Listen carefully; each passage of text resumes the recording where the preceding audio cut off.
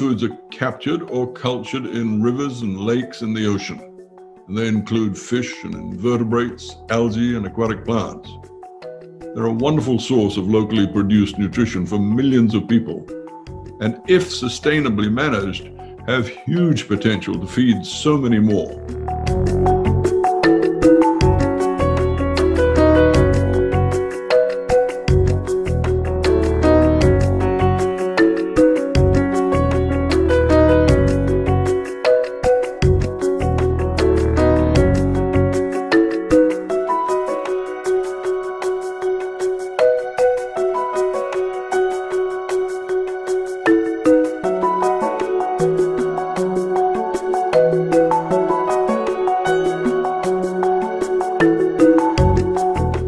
Friends of Ocean Action and our colleagues have identified many opportunities and challenges for blue food systems.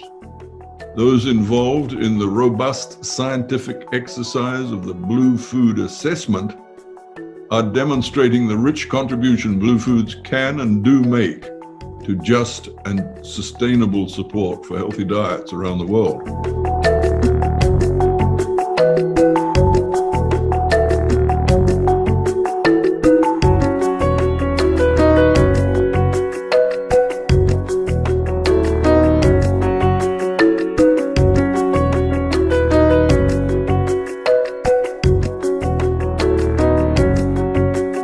Integral to these blue food opportunities is the call for innovation to maximize the nutritional benefits these foods provide for the communities which rely on them. The call is for innovation to focus on supporting local economies, taking gender transformative approaches with environmental sustainability as the ruling principle.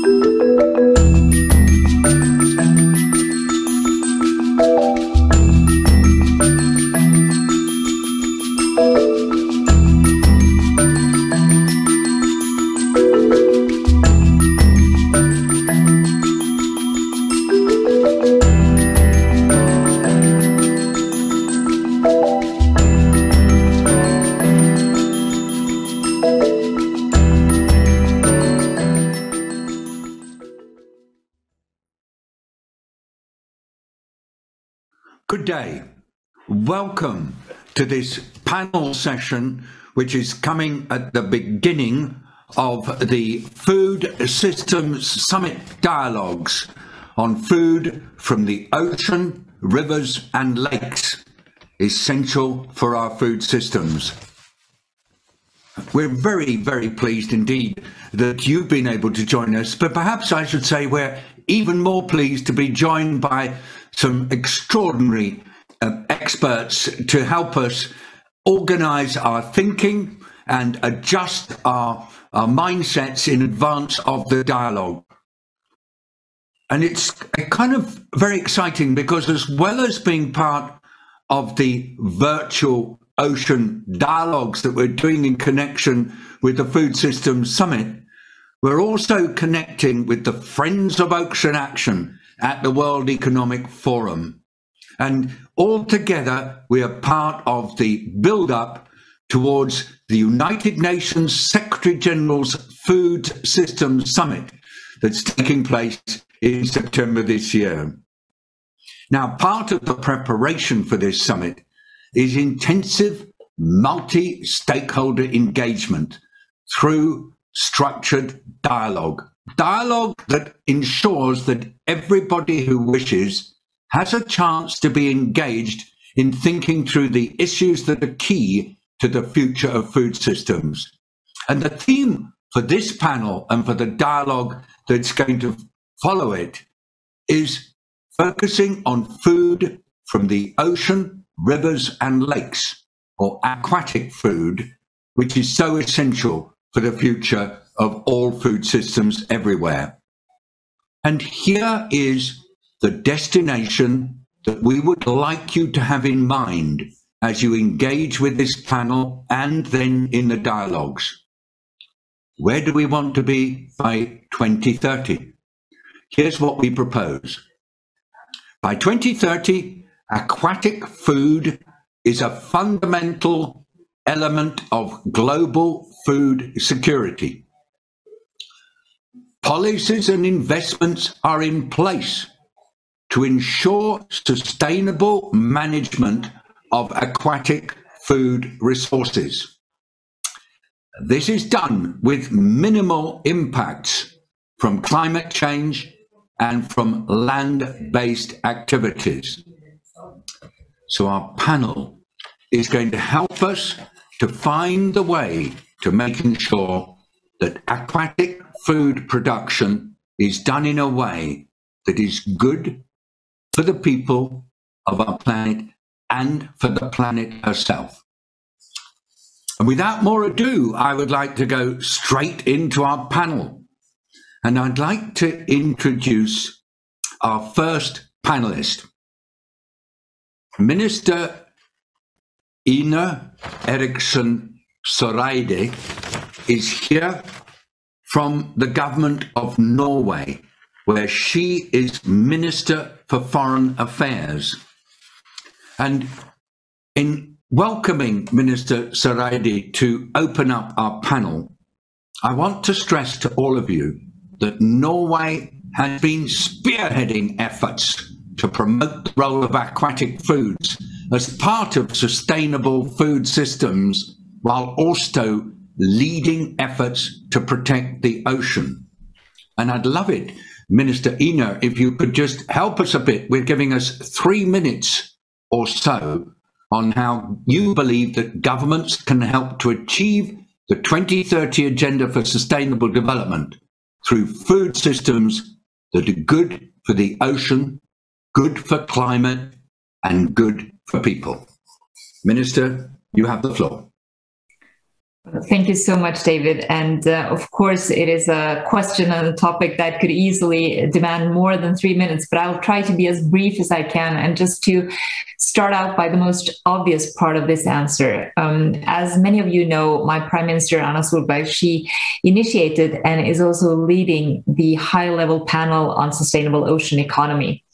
And I've been very amazed to see the engagement from heads of states and government all over the world, engaging and actually reaching a consensus on sustainable ocean development to make sure that we can harvest both the food and also take care of environmental issues, in addition to actually using the oceans also as a way of economic growth. But it needs to be balanced. And that's maybe my main point in this introduction, that unless we manage the oceans sustainably, we will not be able to harness any of the goods that we are going to talk about for the next minutes here. And if we are to reach the SDGs, I think we all know that we have to think a little bit new on how to, for instance, be able to eradicate hunger. And when you look into what could potentially be game changers, in my opinion, making use of the resources in the oceans, the lakes, and the rivers is probably the most, I would say, promising game changer we can have. We only have less than 9 years left to reach these goals. At the same time, I think it is an under-communicated message that we can actually make use of the oceans in a sustainable way, whereas we can have more food, more nutritious food. We can take care of the state of the ocean's health, but we can also use it as a way of, as I mentioned, boosting also our economy. One of the things I find quite fascinating when we discuss food security and eradicating poverty is that very often when we talk about the blue sector, so to speak, we talk about the economic development. When we talk about food and food security, we very easily turn to agriculture, which of course is extremely important. But at the same time, I think we're missing out on very important way of reaching these SDGs. Of course, the governments in question here also need to abide by what the Ocean Panel has been talking about, comprehensive sustainable ocean plans. Unless we are able to sustainably manage the oceans, we will not be able to harvest from them in any way that is sustainable over time. So I'm very happy to see that not only did the panel submit its recommendations with full consensus on December 3rd last year, it has also created what I would call a huge momentum in the way we talk about how to make use of the oceans for different ends. I've also been quite pleased to see that the engagement from countries not taking part in the Ocean Panel as of now is also very strong. They want to either link up or they want to make use of the recommendations. And we can talk later on about some of the more detailed issues. I just wanted to give this overview right now. But my main message is actually to fully integrate aquatic food into food systems in a sustainable way. It is possible. I think the high-level panel has, in a way, made the pathway to this, and it is absolutely possible to have these plans as well on sustainable ocean, and that is how I think we can manage. So I'm very optimistic about this, and very hopeful that if we all now turn our attention to the use of aquatic food, we can actually manage to use the oceans as a game changer. Brilliant. Oceans can be a game changer for food systems everywhere, but the resource has to be properly managed, and that calls for integrated action between nations. Otherwise, it doesn't happen. We'll go more into that. Thank you so much, Minister Ina, for setting us up so well. And this is a wonderful segue to hearing now from Dr. Shakuntala Thilsted. Dr. Thilsted actually works for World Fish, and in her working there, she has done such a lot of work, contributions over the last few years.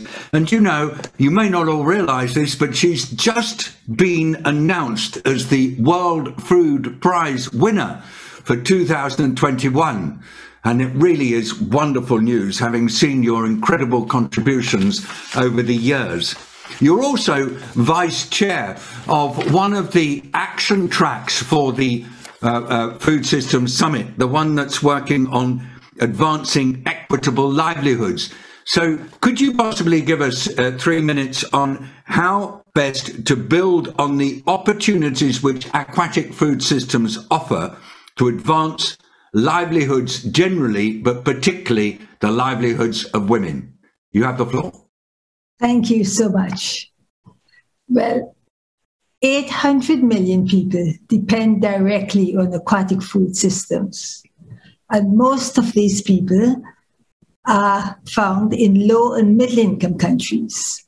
And about 50% of them are women who are involved in primary and secondary systems, production systems, such as mending nets, cleaning, drying aquatic foods, gleaning, and many times in unpaid services.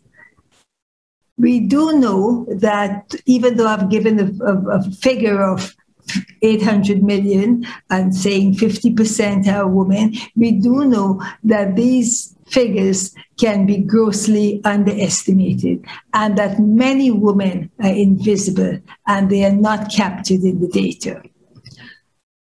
Very often, these women have no direct access to the income they generate, and they also have very little to say in respect to decision making, either in the in the aquatic food systems or even in their homes. And we know that they are easily displaced by shocks and disruptions, as we can see now, evidenced by the COVID-19 pandemic. Data is showing us that more women, a greater proportion of women are becoming jobless, and it's harder for them to regain their jobs than it is for men.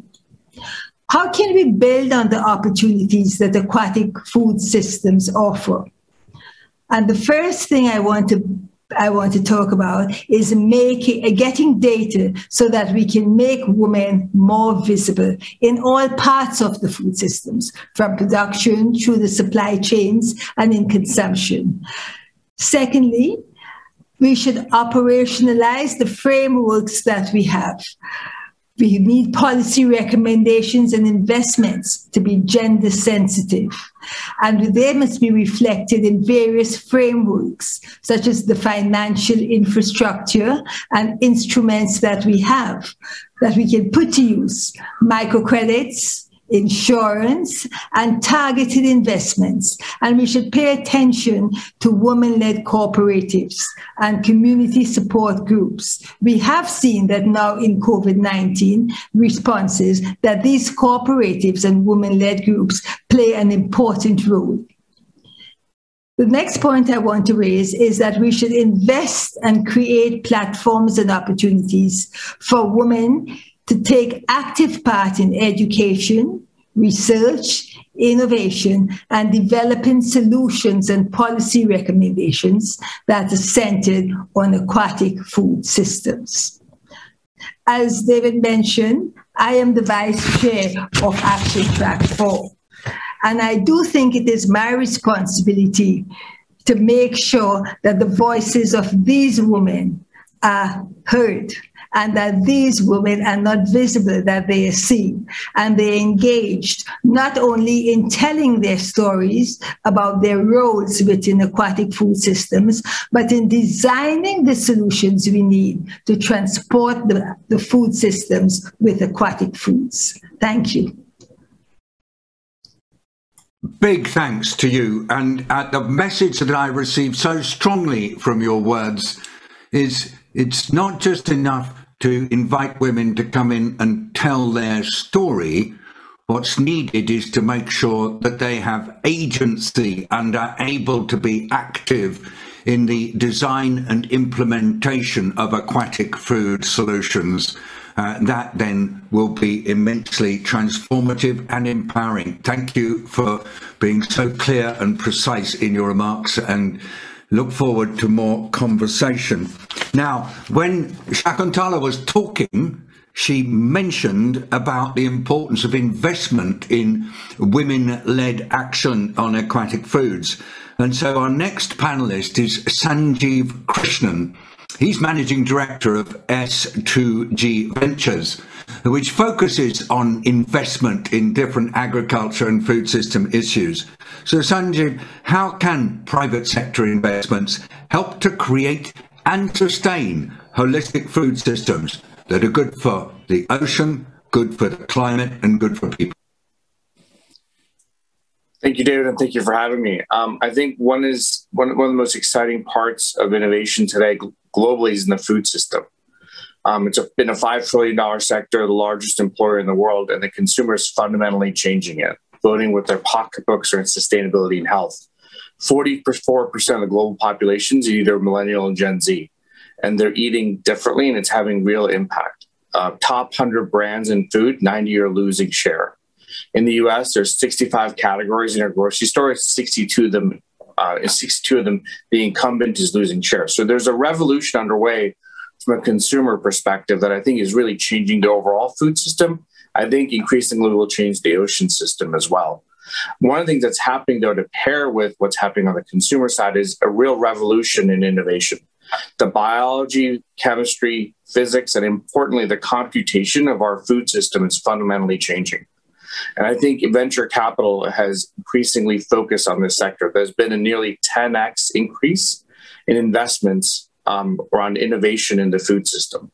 We think that same focus around innovation should happen in the ocean sector. One focused on sort of ecosystem resiliency, resource optimization, and more consumer-centric approaches to really changing the ocean system around aquatic food. And we think we're just at the start of this revolution. So really focus on data and technology, restoration and protection.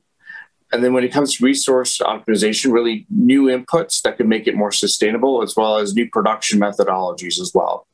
And then importantly, I think it's important to bring the consumer on this journey, really focus on sort of new consumer-facing products, as well as supply chain solutions that offer traceability solutions as well. So I think we're very dedicated to it. We have over $1 billion committed to a new food system revolution. We're probably one of the largest funds focused on the ocean sector, and really trying to catalyze other capital into this space. Thank you so much, Sanjeev. As you were talking, I was just really struck by what you referred to as a consumer-led revolution in food that is going to actually apply very much to what's happening in the ocean, with a potential 10-scale increase in investment happening, and an ocean sector, as you put it, that really is fit for purpose. And I just want to ask you in just half a minute, is it going to happen? I think it's already happening. We've already seen, since the launch of our Oceans Fund, about 10 to 15 other funds and groups wanting to invest in this space. I think if you look at overall venture capital associated with the food system overall, it's increasingly been focused on sort of not just land-based, but ocean-based as well. The other thing that gives me a lot of hope, post-COVID, investments focused on ESG has grown dramatically. It was around $800 billion in the public markets prior to COVID.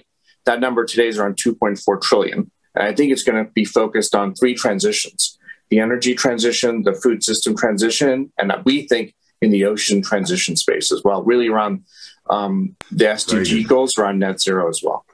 Very good. Oh, so that's remarkably good news, Sanjeev.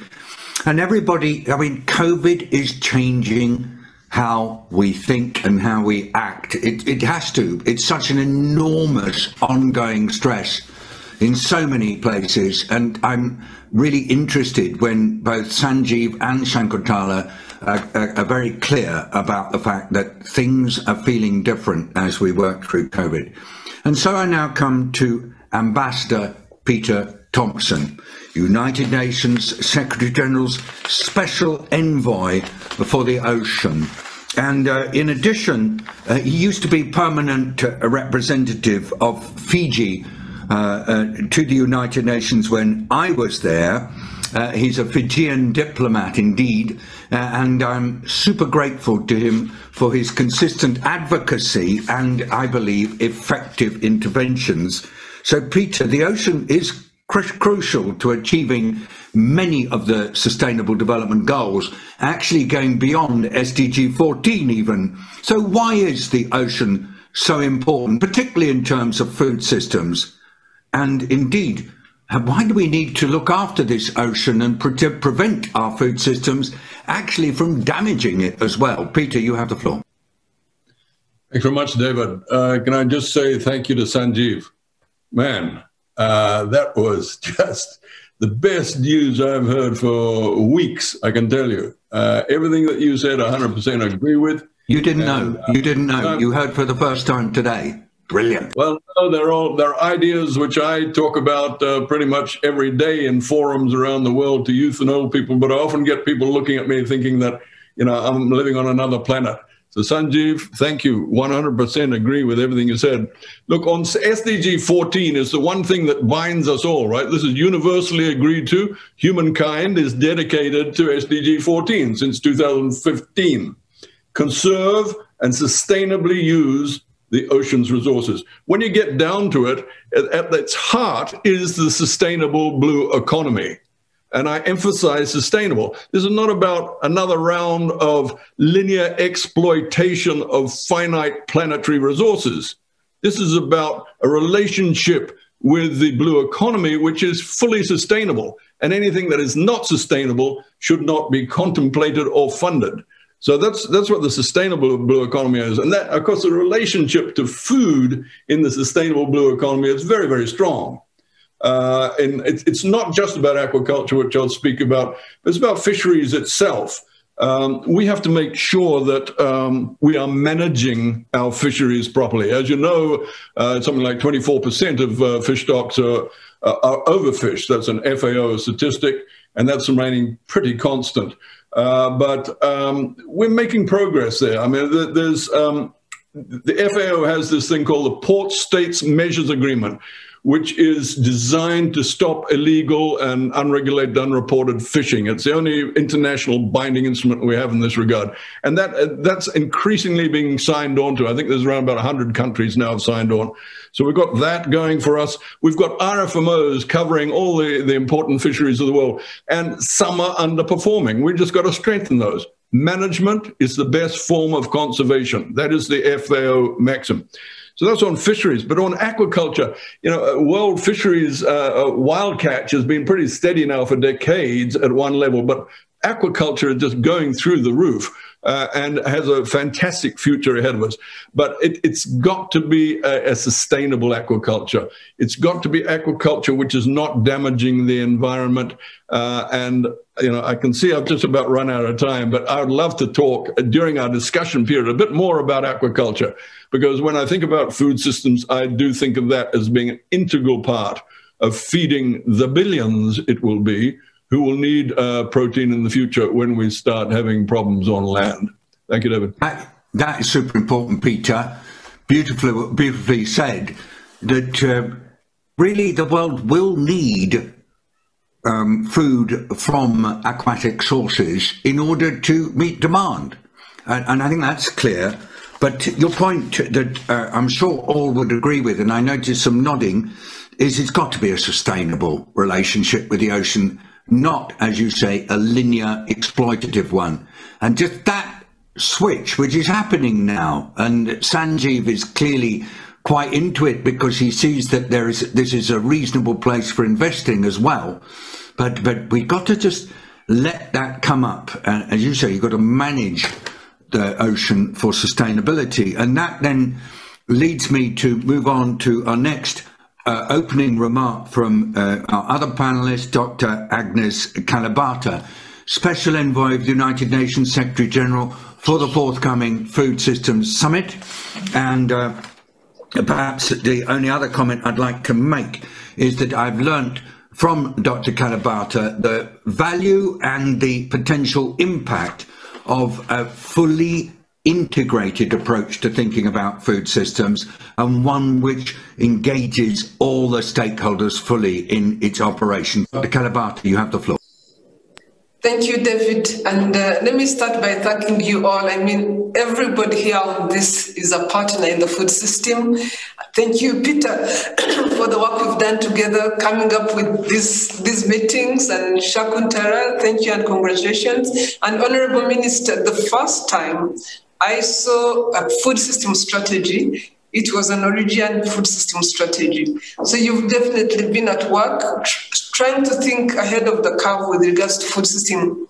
Now, the way this comes together from where I'm sitting from a food systems perspective, we've looked at two things.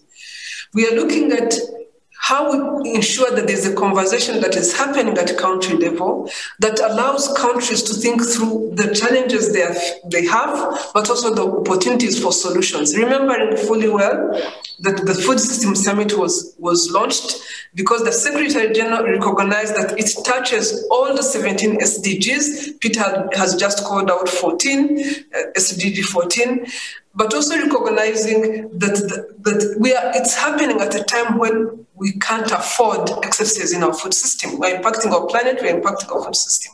So we've put in place dialogues, being led by David. The dialogues are to ensure that we have discussions around these challenges. Norway is one of the top 10 countries in aquatic food production.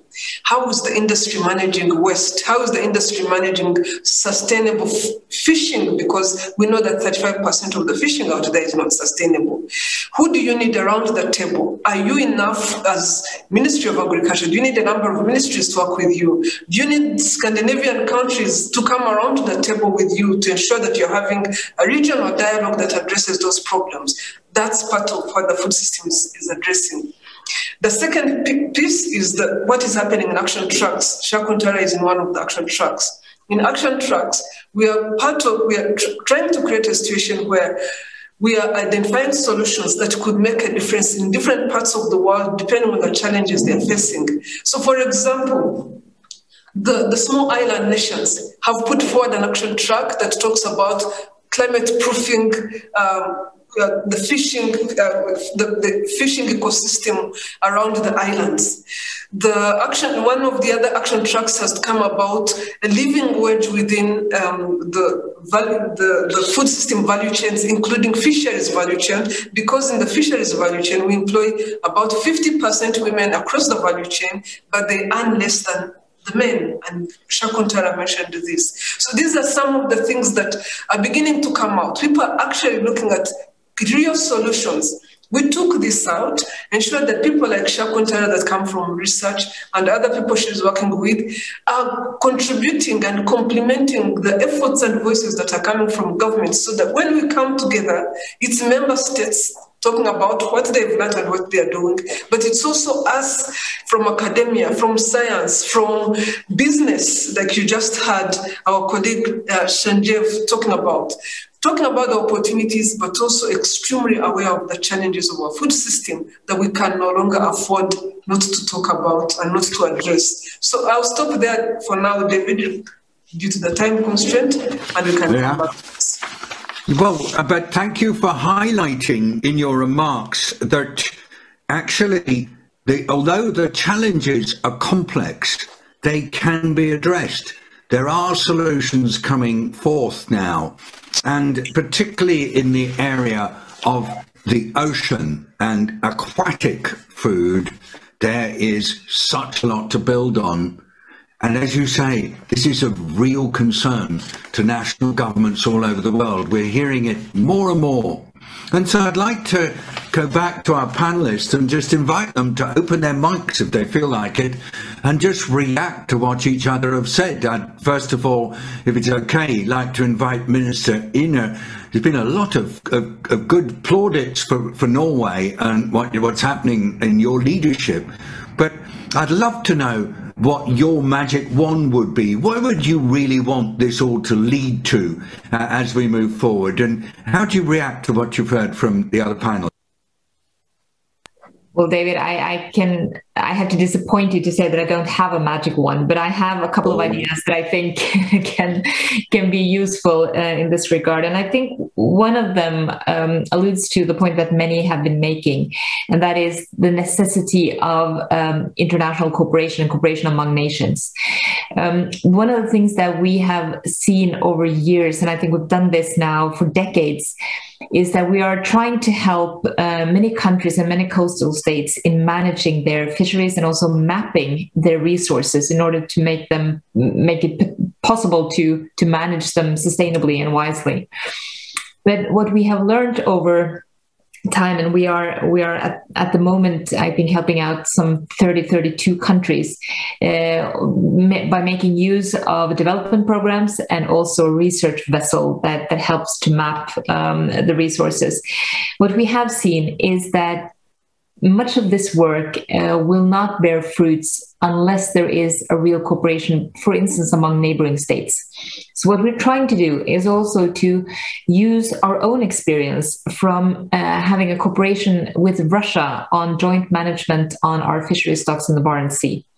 And I very often refer to this story because I think it's a good way of illustrating my point. Back in the early 80s, the Arctic cod stock was almost extinct. What we did was, together with Russia, enter into a very, I would say, precise and knowledge-based management. So we have a joint fisheries commission working very well on a daily basis. What we experience today is that the Arctic cod stock is maybe the most healthy cod stock in the world. and it generates an income of around $1.2 billion a year on each side, both for Norway and Russia.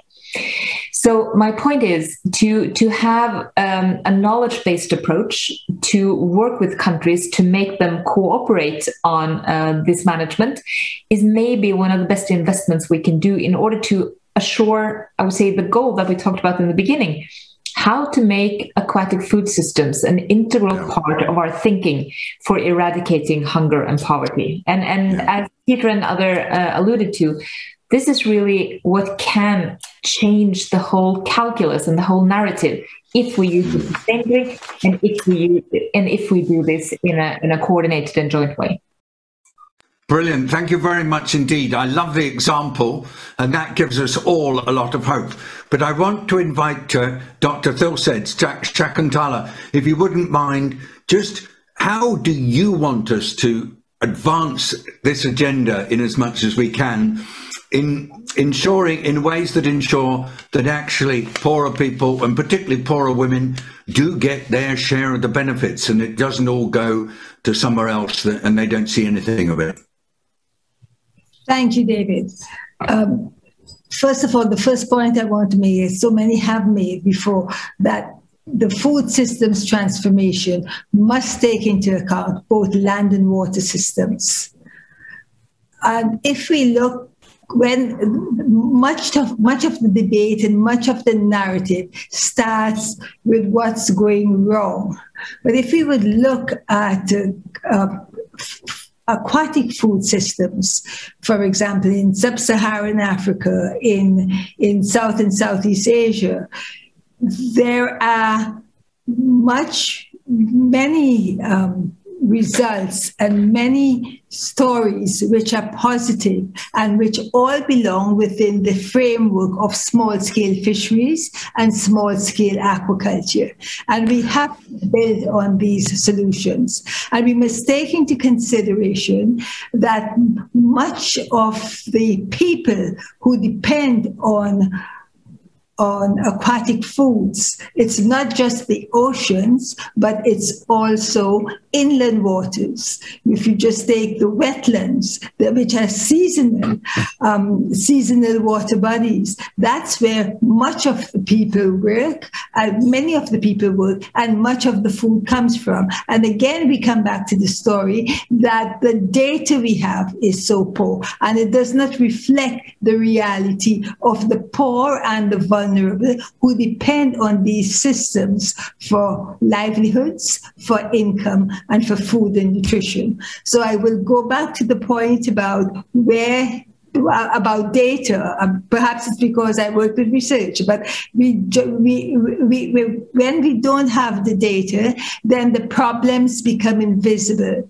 Then to get the solutions, again, I would go back to going back to these communities who are managing these systems and who rely on these systems. And we must look at their traditional ways, the ways they have done it, the ways that the solutions have evolved, and learn from them. And we now have very good technologies that we can blend with traditional knowledge. We have all the data technology to be able to blend and find solutions, find them quickly, because as we all are saying, we have 9 years to meeting the Sustainable Development Goals. We can find them quickly, and we can find solutions that work in this specific context. When people talk about solutions, many talk about scaling. Yes, scaling is important, but first and foremost, they must be context specific. Thank you.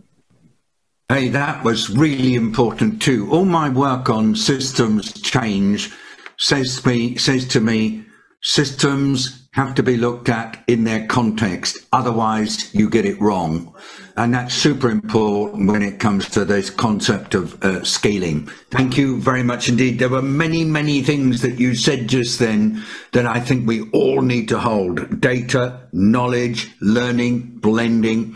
Sanjeev, when you hear us talk about some of the complexities in food systems, in development more generally, does that give you a sort of headache a bit? Because you're thinking, I need to bring investors into this, and this is sounding a bit too complex.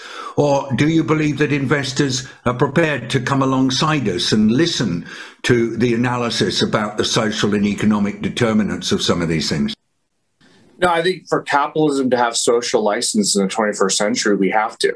Business has to be part of this theory of change. I mean, you look at, our relationship with complex adaptive systems overall, i.e. nature. You look at the energy system. We went from really a focus on sort of perhaps hydrocarbon and more extractive to now there's a revolution underway in renewables. Majority of new baseload in the US are increasingly renewables. And I think this has happened globally. And I think similarly, the food system, whether it's the soil systems from, focusing on soil health or the ocean system focusing on ocean health, this is sort of, in our view, the future. And it's, we have 2 or 3 theories of change. One is the consumer. They're the most powerful force in the world. 2 is, I'm a big believer, there's very few silver bullets, but one of them is data. We need to go from a data-poor environment, whether it's soil-based or ocean-based, to a more data-rich environment. That has huge implications around the second and third order variables we could do with that data. From new fintech solutions, new production solutions, new regulatory solutions that could help kind of manage these public goods that we need to maintain for our own livelihood. So I think overall, I'm very optimistic that businesses' relationship to these complex adaptive systems can change. I mean, we've seen this in the energy system, and I think we need to port that view to a more circular food system and a circular ocean system. And I think there's money to be made, and investors have seen that you can create wealth, jobs, and most importantly, impact on the ground. Wow, thank you very much indeed. As you were talking, I was thinking, well, Minister Ina has told us about the importance of national governments and those in charge of jurisdictions taking responsibility. And Shakuntala has said, but, that the people are a key part of all this and we must consider them fully. And then you said, yes, and it can grow if we've got the data. And then you also said that business can manage this kind of complexity. And that brings me to Peter. Peter, the real excitement that you hinted at is on aquaculture, particularly inland freshwater, because you see this as a real launch point. And I'd just love you to just spend a couple of minutes just going to the extreme. Where do you think things can be by 2030 if we really manage to understand the power of the aquatic food resource? Let me talk about sort of a business as usual scenario. And under business as usual, there's absolutely no reason why we can't have exponential growth in aquaculture, let's say for the African continent. Asia's doing pretty well, especially East Asia, on aquaculture. But Africa is very, let's say, the potential is just vast in Africa. I think Nigeria and Egypt have done pretty well. But for sub-Saharan Africa, this is a huge nutritional future. And this was recognized at the Sustainable Blue Economy Conference in Nairobi in about 2 years ago. So there's going to be big development of aquaculture. As I say, business as usual. We're not talking about salmon farming and fjords, Minister. This is going to be more about, things like catfish, and tilapia and so on. A lot of it will be inland, but there'll also be coastal and mariculture. So that's business as usual. But I want you to think about, David, I want you to think about the fact that food is fashion. What we eat today is not what our parents ate, and certainly not what our grandparents ate. I'll give you a practical example. I opened the Fiji embassy in Tokyo in the early 1980s and first discovered sushi. At that stage, sushi was only eaten in Japan. Then a revolution took place in the late 1980s. Now from the Congo to Alaska, you can find sushi shops, right? But that happened within a space of a few decades. So which was good for the ocean and it was bad for the ocean. It was bad for tuna sustainability, but it was great for seaweed production, for example. But anyway, my point being that food is fashion, and that's why I was so excited by what Sanjeev was saying, and why he and I got to talk some more about this changing food consumption, because people have got to eat sustainably. We can't do what we were doing before. That's why my wife and I gave up beef when we were living in New York. We read too many reports about what beef was doing to the planet. And we love our grandchildren more than we love beef. So goodbye hamburgers for us, right? That's worked out very nicely for us. Thank you. But I want to leave you with one other thought in terms of expanding your consciousness about what you're eating and where food is going in terms of fashion. I've been doing a bit of work recently with on the subject of cellular aquaculture. Cellular aquaculture. You've heard about beef being grown where you just take a cell from a living cow and you can produce, 1 million hamburgers from that. Well, the same can be done with fish and is being done with fish, where you create from one cell of a living yellowfin tuna and release it back into the wild. You take that one cell and you make as many beautiful, glistening, plate-ready tuna steaks as you want. And there's no growing of guts and gills and fins, and there's no threat to the wild stock sustainability of that yellowfin tuna. Okay, what's the problem? Why are we all doing this right now? Obviously, cost, but you scale it, you get it up there, and it can be more than just food for the rich man's plate. You take the scale and you get the products right, maybe nuggets or whatever, and you could feed the world with cellular aquaculture and leave nature to itself. Anyway, that's what I'm saying. Let's open our minds a bit as we approach this whole area of waste and future production and changing fashions in food. Brilliant. Thank you, Peter. I kind of hearing a very strong undercurrent in the discussion so far, therefore, about the importance of the consumer, being a conscious consumer and being able to shift in a way the whole shape of the sector, the absolute need to manage resources which are needing to be looked after so that the whole circular economy is sustained, the importance of recognizing complexity and the desirability of constantly engaging women and poor people in the process. And then governments have to be there. And if governments aren't there, as we heard from the Minister, it won't work. So those are the things that I have heard. But I'd like now to give the last word to Dr. Agnes Kalibata, our Special Envoy. What have you heard, Dr. Kalibata, and what would you like people to be thinking as they move in to their dialogues that they're about to have? Thank you, David, and thank you for accepting to do the dialogues with us. It really makes a whole lot of difference. I mean, I've had a number of issues, and I feel like our job, my job and your job, is to create awareness of the issues, is to make sure that member states understand what is at stake, that consumers understand their place and role, like Sanjay has called out. I've always talked about how we eat 3 times a day. If those 3 times is fish, so great for our health. But we also need to understand that it really makes a whole lot of difference in our world and impacting our world.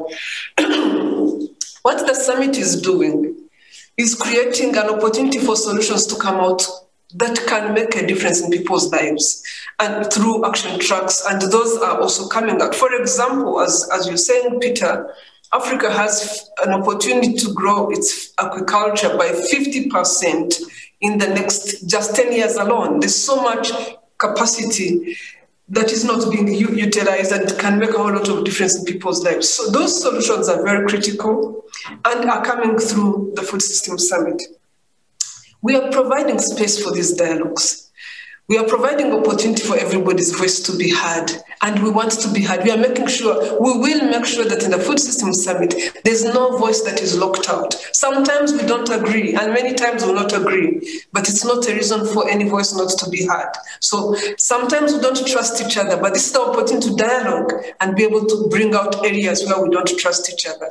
Now, the last point I want to make is, whatever we do, the change that we want to see will only come and will only happen based on the actions that we'll take as we go towards 2030, recognizing what's at stake, but also based on the commitment we put on the table, but also based on the type of policy frameworks our governments will put in place. And lastly, the pressure we put on them to put these changes in place. Again, we've built this as a people's summit so that people can help governments ensure that we are being accountable to our planet.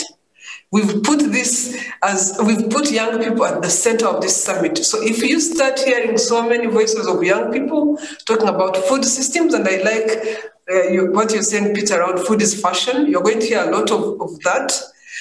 It's because we are encouraging and engaging young people around this, mostly because we know the future belongs to them. And what we are doing is not right for the future of our continent. So I really encourage you to be part of these dialogues, to listen, and from a leadership perspective, where we are as leaders, let's hear what we need to be doing differently to move this world forward, from coming through on SDGs, but also from sustaining our planet. So thank you for the opportunity for this dialogue to happen and to bring together the oceans and the terrestrial food systems. Thank you so much. Oh, thank you, Dr. Kalibata. Everybody, the dialogues start now. Our global dialogue on food from the ocean, rivers and lakes, and really pleased that you're all participating. And can I, on behalf of all of you, thank our opening panelists for their wonderful orientation, getting us really fired up for this event. Minister Ina Eriksson Søreide, thank you very much indeed, Foreign Minister of Norway. Dr. Shakuntala Tilsted from World Fish, thank you indeed for your comments, and congratulations again on your World Food Prize. Sanjeev Krishnan, Managing Director and Chief Investment Officer of S2G Ventures, thank you for really setting us on fire today. Peter Thomson, United Nations Secretary General Special Envoy for the Oceans. Peter Ocean, you never disappoint, Peter, thank you. And then Dr. Agnes Kalibata, our leader for the summit. Thank you for those very, very helpful summarising comments. Again, grateful to all of you, and grateful to the World Economic Forum for facilitating the development of this panel. See you soon.